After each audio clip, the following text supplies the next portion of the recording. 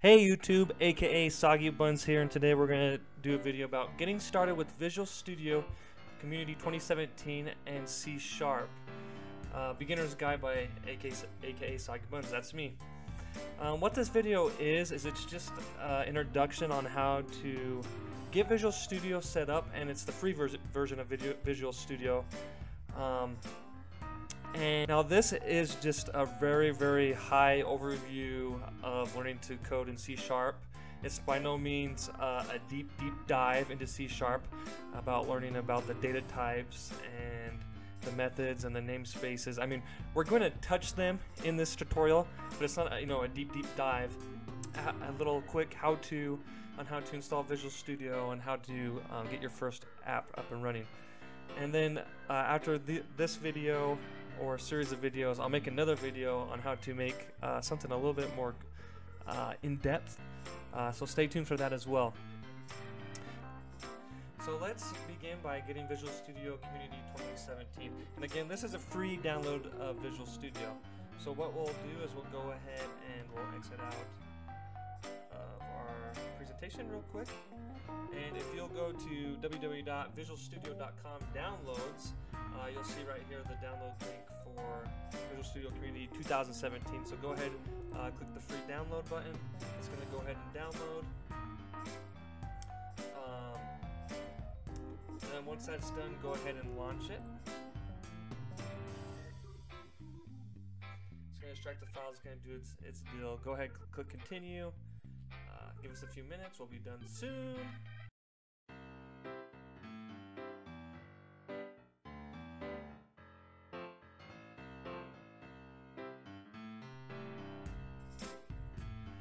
Okay, now that Visual Studio 2017 is initialized, what we're going to do is we're just going to do the Universal Windows Platform development.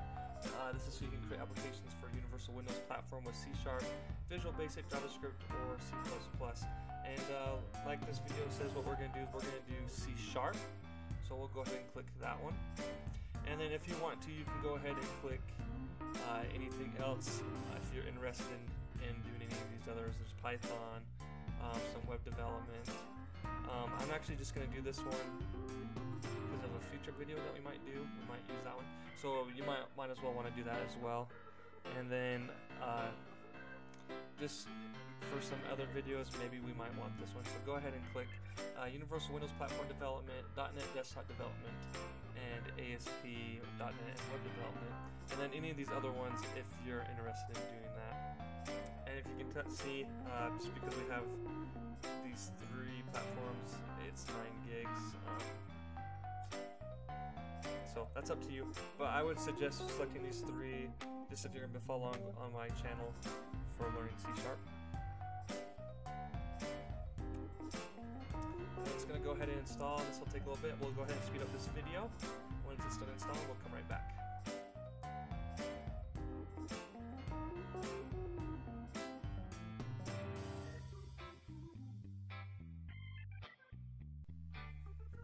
So once you open up Visual Studios, go ahead and click File, New Project. And then what we're going to do for this video, let's just do a regular Windows Classic version. And let's just do just a WPF app. This is just a classic desktop app.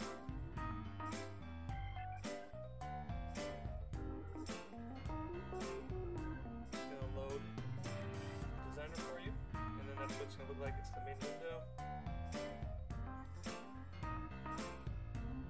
And then go ahead and open up the toolbox, common controls, and then what we'll do is we'll just put in a text.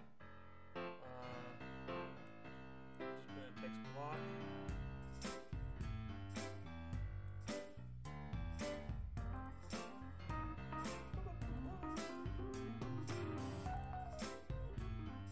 Okay, go ahead and just double click on that.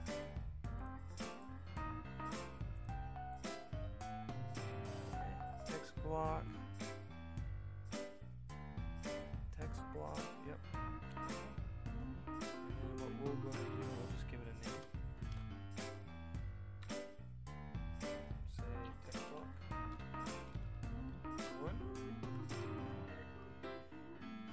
just go over here to your Solution Explorer. If you don't have the Solution, if it's not showing, just go View and then Solution Explorer, Control Alt L. Go ahead, go to your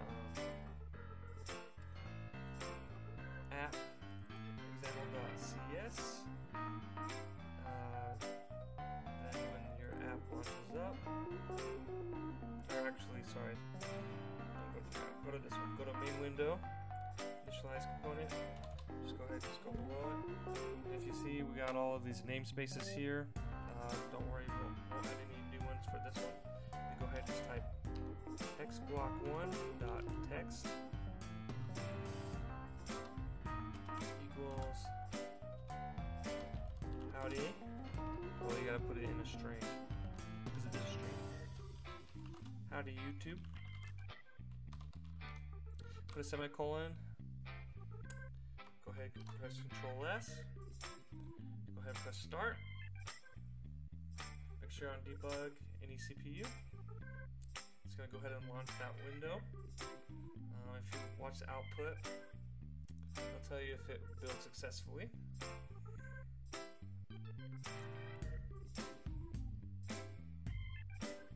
Looks like it built just fine.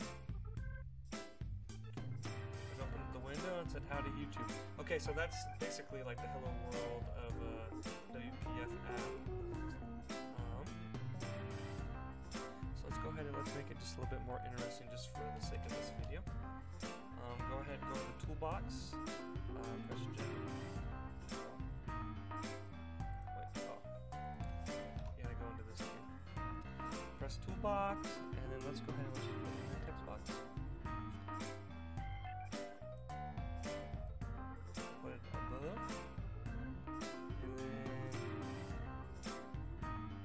Go down here, we'll give it a name. We'll just call this one text box 1. Press Control S, go to the main window. And then underneath this function, we have the public main window function. That's when it calls and initializes that window. That's what happens from the app. Example. That's what it calls it, I believe. Don't quote me on that. Okay, so what we'll do is we'll do a public and we'll do a void because we're not returning any objects or data types. Public void, and then we'll just call this one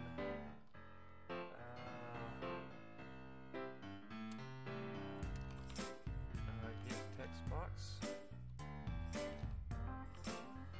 We won't pass any parameters. Go ahead and put it in brackets. And then on this one, just do we did text box 1 equals, oh sorry, text box 1 dot text equals text block 1 dot text. Oh no, sorry, completely backwards. Text block 1 dot text equals. That's kind of a nifty thing. If you have the squigglies, the error, just hover over it with your mouse. See, it says show potential fix. Go ahead and click on that. And let's see. It's saying, hey, are you meaning this? So yeah, we'll just go ahead and click on it. Okay, text box 1.text equals text box.1.text. Hope that's not too confusing. Semicolon. And if you just hover over it, see the text type is a string, so we're doing string equals a string. And so basically what we're doing is if someone types in the text box, it'll change the text of the text block. But what we'll need to do is we'll need to put in a button to change the text. So what we'll do is we'll go back to the toolbox and we'll add a button. I don't see it right. Oh, there it is. We'll add a button. And we'll just put it down here.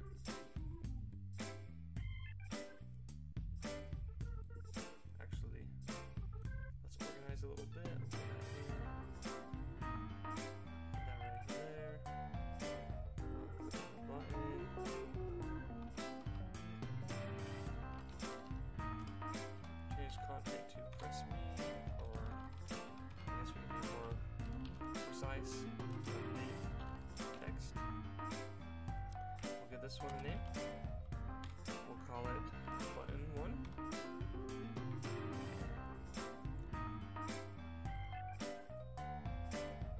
go ahead and double click on the button.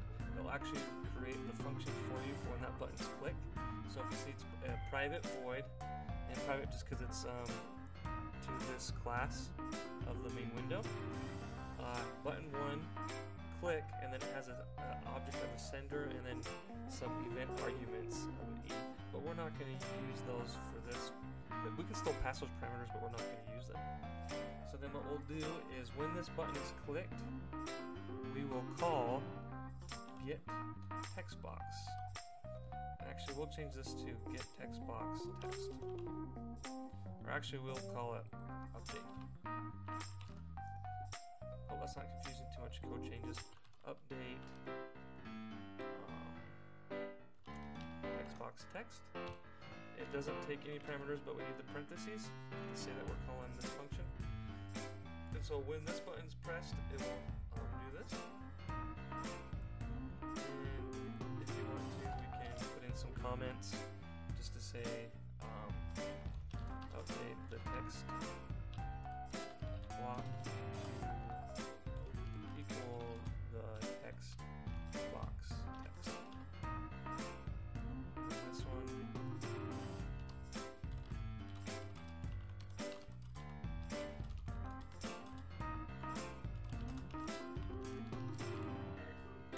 Okay, so let's go ahead and let's debug that, see how that goes.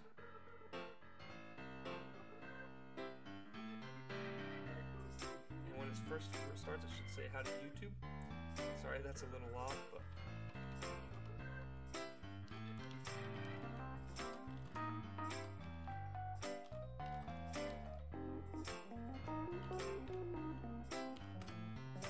press update text. You see it updates text. So it's pretty cool.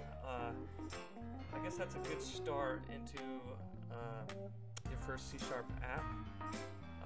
So go ahead, check out the website, aka soggybuns.website for a more better blog post. The link's down in the description.